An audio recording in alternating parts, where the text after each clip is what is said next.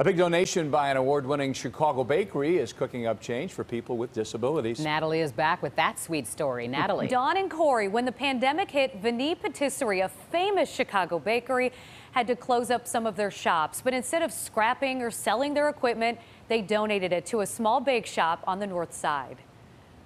With magnificent macaroons, Vinny Patisserie is the creme de la creme of Chicago's French pastry scene. But even sugar coating couldn't protect them from the pandemic. We had shut down 2 stores due to the pandemic, and we were sitting on all of this custom equipment.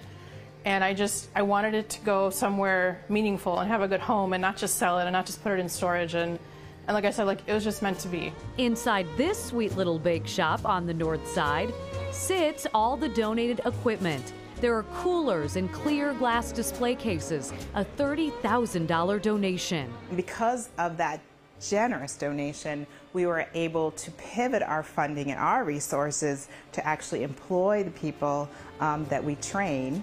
Behind the counter are adults who attend the Gateway to Learning Day program. It teaches those with intellectual disabilities how to become independent. The donation is allowing their sweet shop to pay some of the adults who bake and package the products in-house. People with disabilities tend to be underestimated, and I think that when you give people opportunity, they rise to the occasion. I'm going to doctor.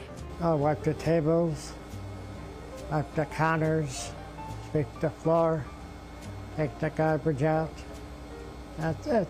Vinny's doors are back open, but award-winning pastry chef and owner Sophie Ivanoff makes it a priority to visit her protégés pretty often at Dorothy's Sweet Shop. You know, everything happens for a reason, and I know that this is where, it's equipment, but it's still a part of me. And you just leave with a smile, and you just want to spend time here.